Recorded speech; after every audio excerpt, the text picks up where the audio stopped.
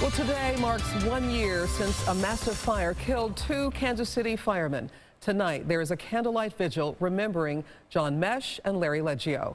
Mesh and Leggio died fighting this fire on Independence Avenue. They both grew up in the Northeast and were stationed there.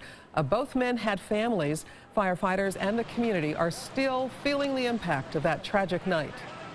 My sons have been friends with Larry and John since they were little kids, young kids. I've coached John in basketball in grade school with one of my sons who was close to him.